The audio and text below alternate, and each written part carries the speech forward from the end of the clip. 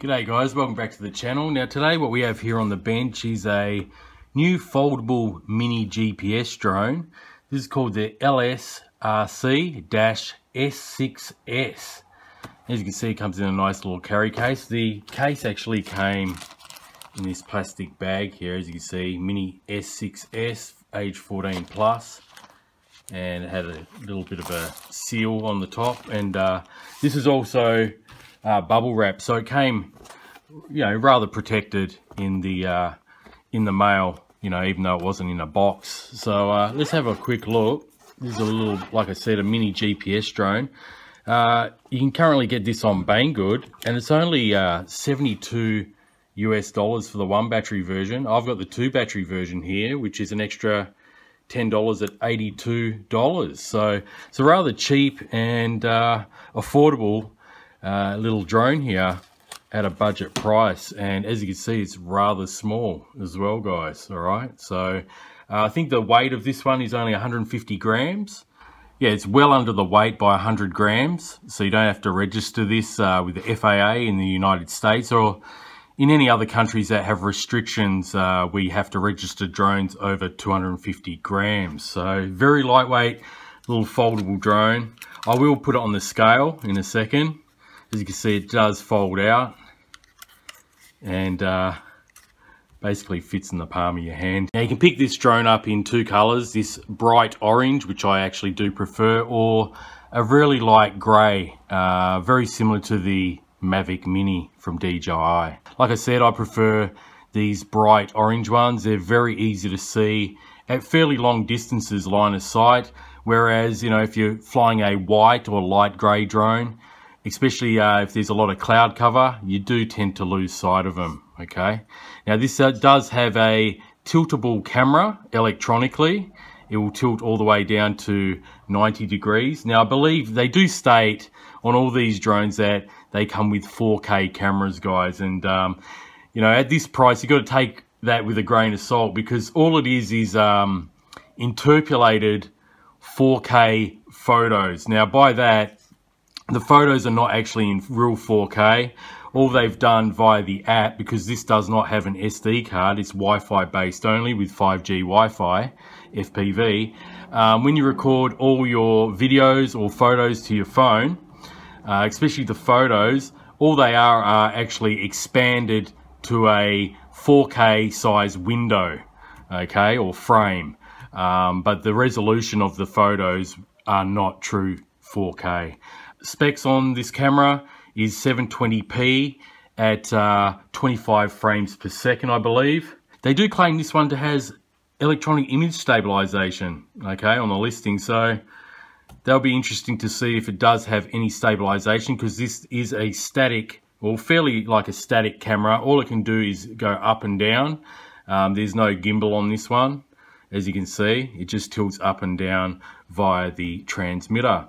So what I'll do now, I'll just compare it to the size of the DJI Mavic Mini really quickly, and we'll see if the weight is indeed what they say at 150 grams. So I'll just put it on the scales, guys.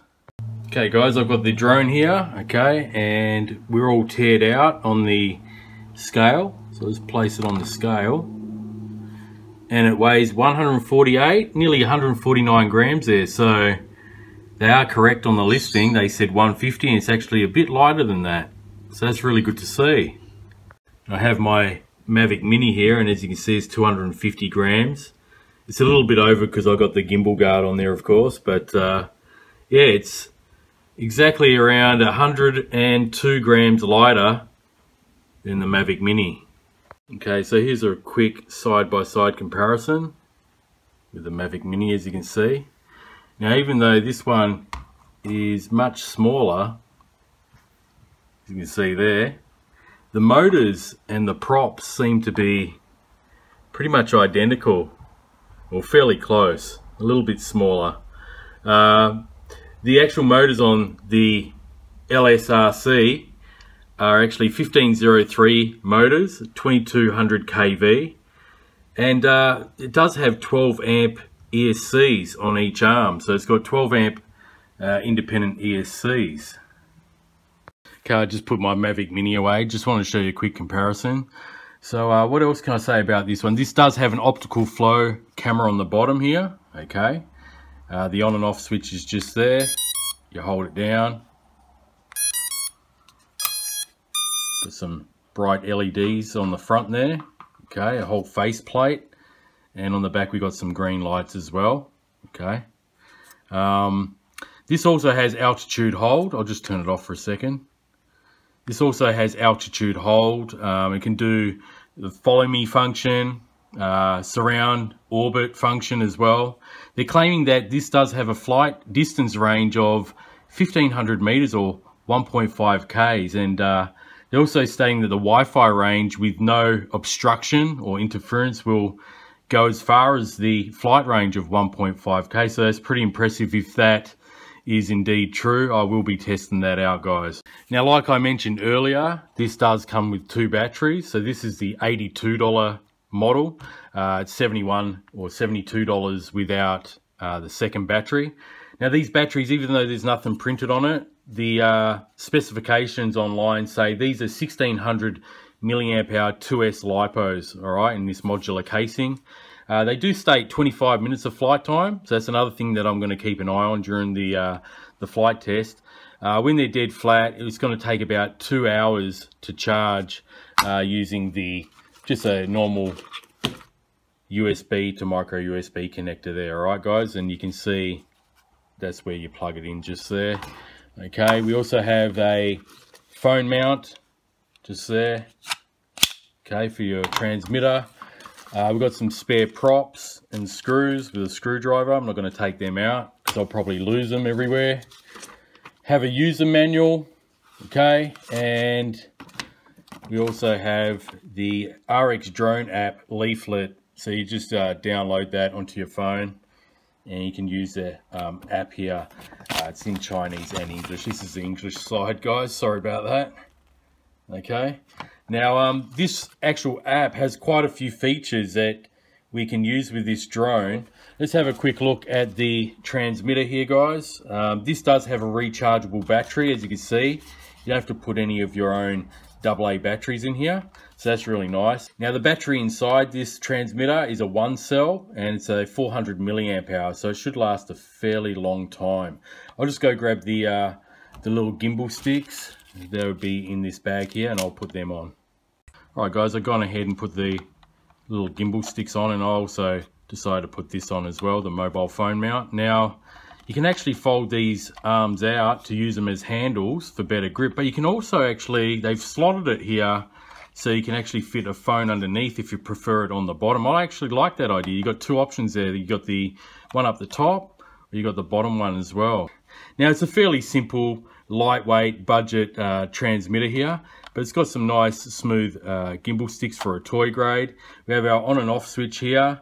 Here is your home return button for your GPS home return. Now, this does have 2 functions. Quick press is for the gyroscope reset, leveling it out on a surface to make sure the gyroscope is set up.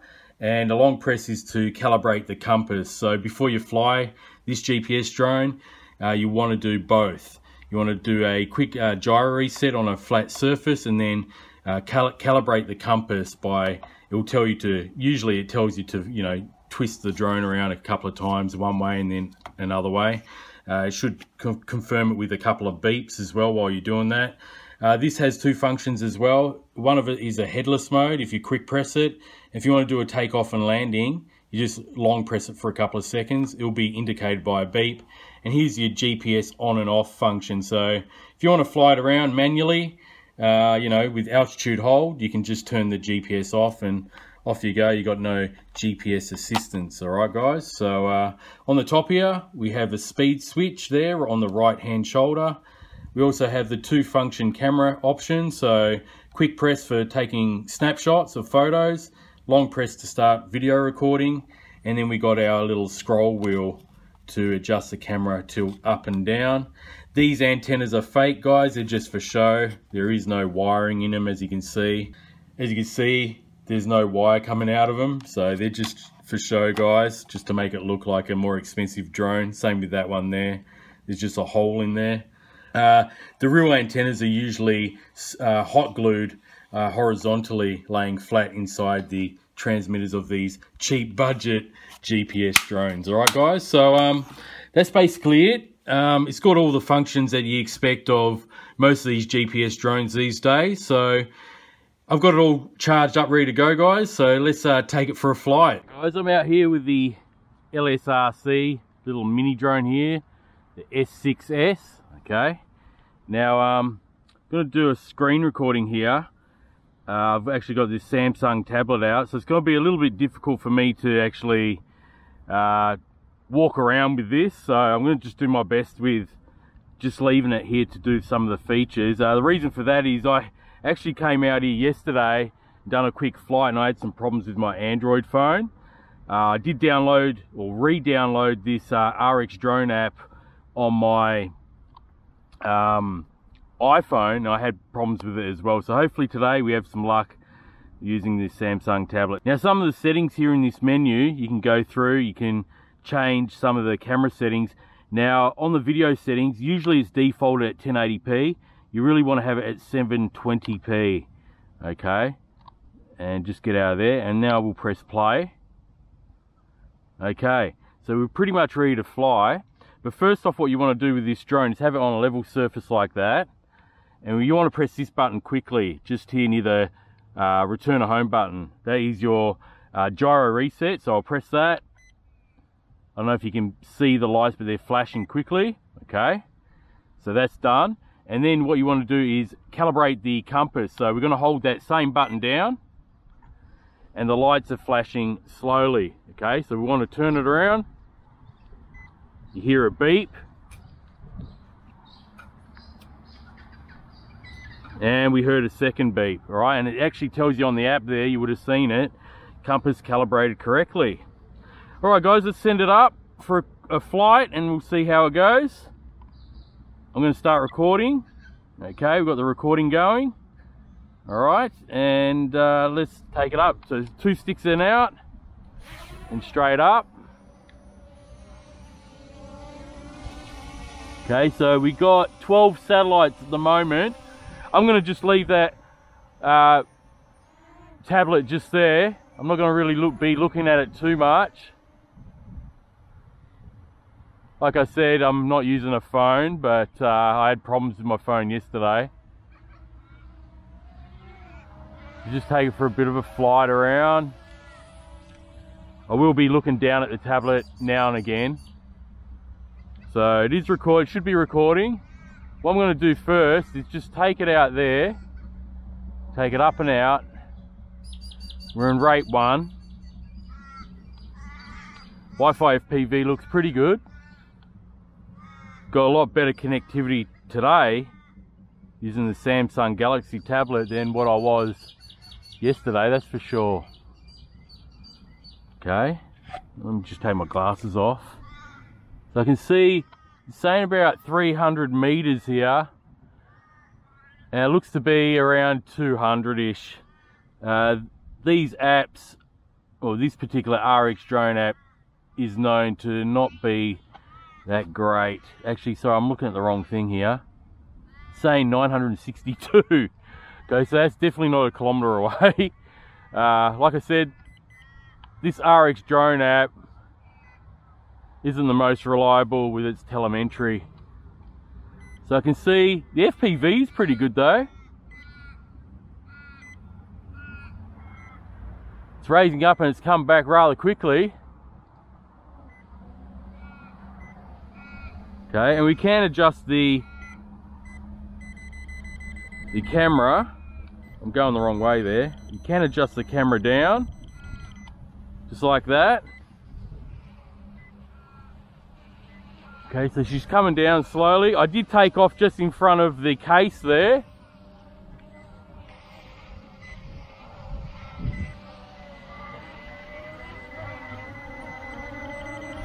So not too bad of a landing. It just holds its position there. It did that yesterday, and then it finally lands. So not too bad, you know. 1, 2, say about 3 feet or 3 yards. Okay, so let's end that recording. There was 2 minutes of recording there. Just hold it down. Oh, that's stopped. All right, so let's take it up again. What we might do is use the automatic takeoff button. See how that works. Oh, I've got to turn the return off. Oh, it's in headless mode. All right, maybe I have to hold it down. I think I have to hold it down, that's right. Should take off. Okay, so there's the automatic takeoff button. Want to land it, I'll have to hold it down again and it'll land itself. All right, so that's that feature. Okay, so hold it down again, we'll take off. All right.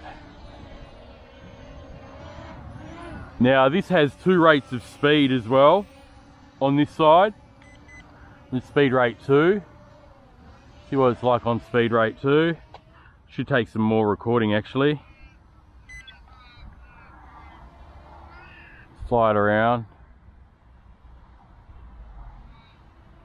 So it is flying quite nicely, guys. Pretty smooth little drone.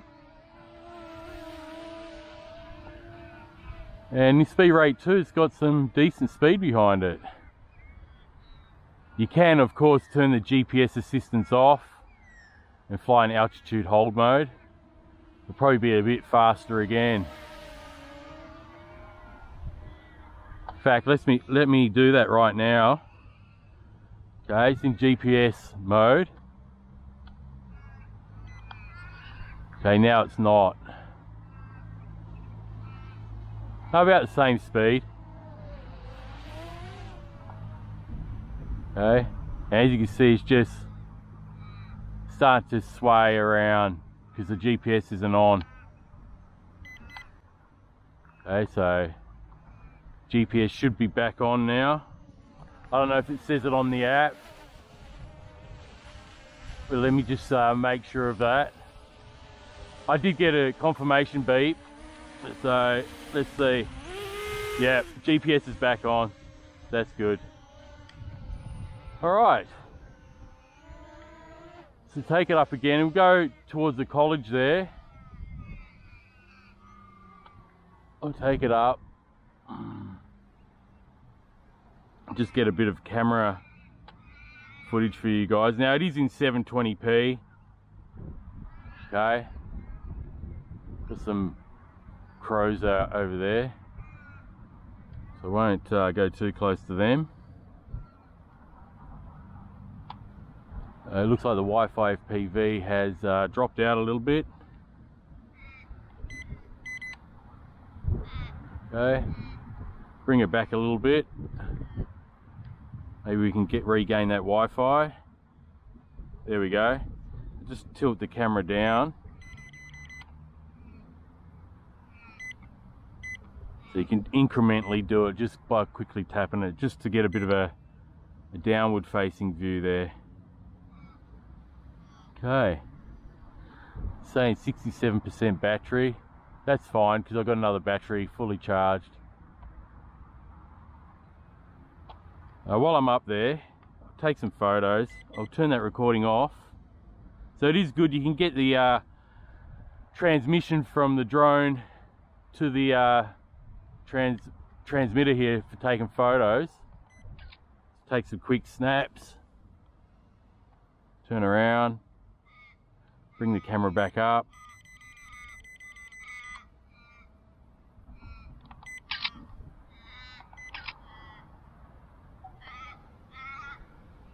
Okay, so it's telling you you've taken the photos on the app.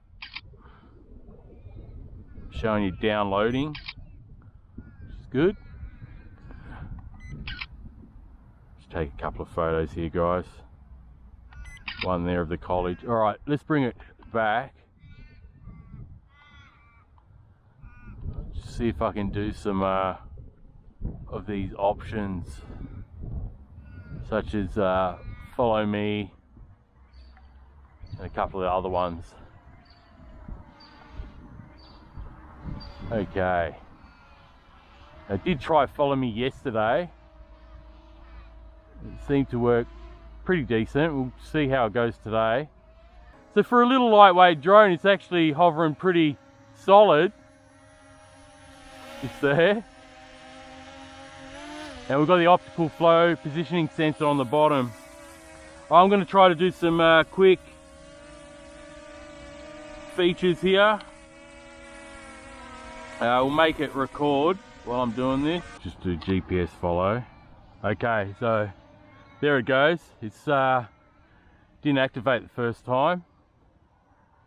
So it is following. Now I'm out of shot, but what I noticed with this drone, you can actually control the yaw. Some drones, once you go into follow me mode, you can't actually control the yaw to keep yourself in frame. So if I go quickly this way, as you can see, I'm getting out of shot, but I can actually control the yaw like that.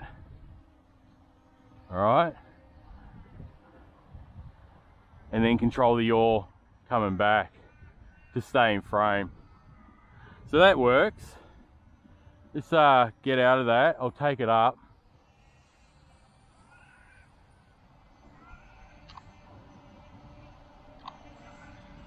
Okay, so I'll try the orbit. There's quite a few functions here to go through.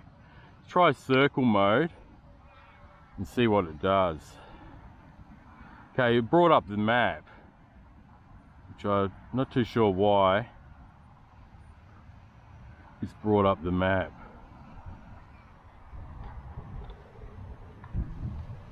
If I hold it, no. No, oh well, the circle mode doesn't work. So get out of that. Okay, bring that down. Got 52% battery. Been flying for a while. Okay, let's try waypoints. I'm going to click on multi-point. I'm going to take the drone up a bit for this one.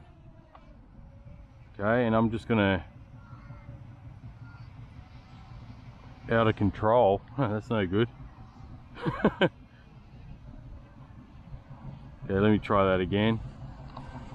This did work yesterday, even though I had problems with the app. So what we want to do, try it again. The Google map ain't working properly on this actual iPad. So like I said, this RX drone app is pretty flaky. It depends on what device you use, but yesterday I was having problems with the app, but I had the maps up. You know, they were working fine. So we'll try multi-point again.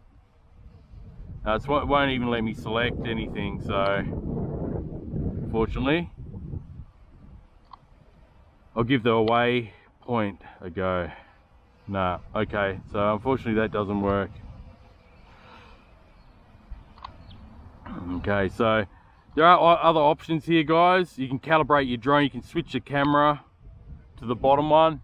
Okay, that is the optical flow camera,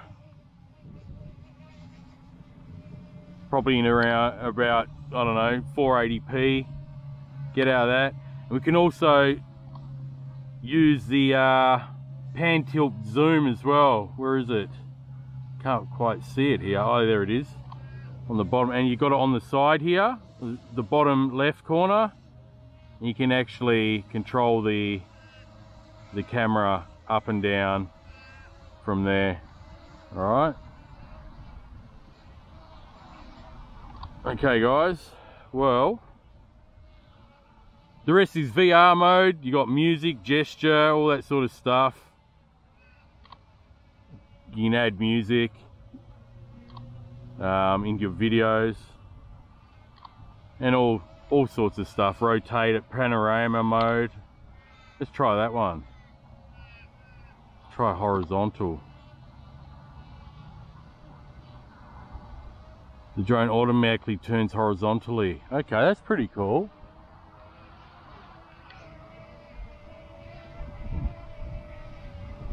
So it's got a panoramic mode on there. I didn't know that. So you can see it's turning around by itself. Bit like one of the Tello FPV apps.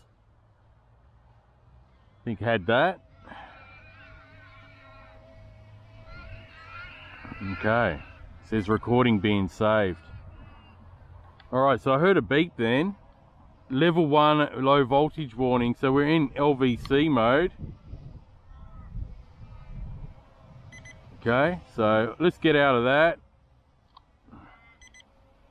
And I'm going to start recording again. And I'll put the iPad down. We'll just fly it around. Okay, I'm going to record again. Take it out for a bit of a distance run if we can. If it will allow me to. No, it won't. That's the geofence. Okay.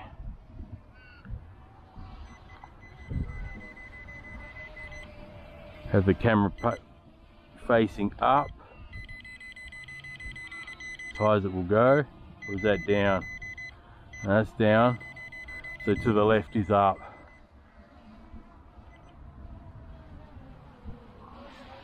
So it does fly nice. For such a little lightweight drone, I'm pretty impressed with it. Like I said, the app is a bit questionable though, especially for the distance readings. It's not that accurate. I may do a range test, guys, later on. But it flies really good.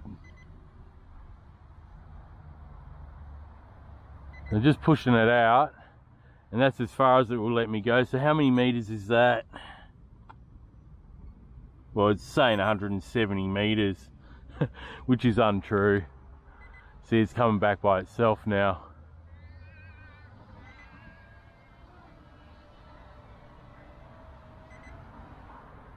The pretty good flight time.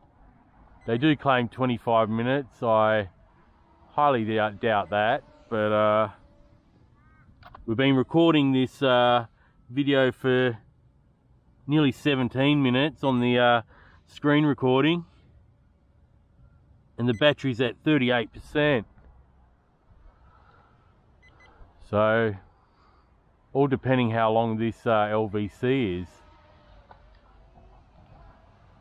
Possibly it will get around 20 minutes actually, with a percentage. Okay, so I might just take a couple more photos, guys.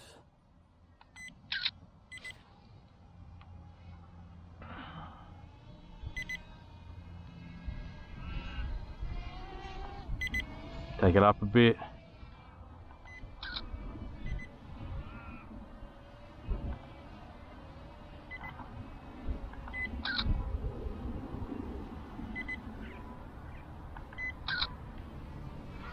Okay, is there anything else I can try and do? Headless mode, gesture. Not really interested in gesture mode. It's a pity the there's your VR mode if you're wearing goggles. Oop, I got out of the app.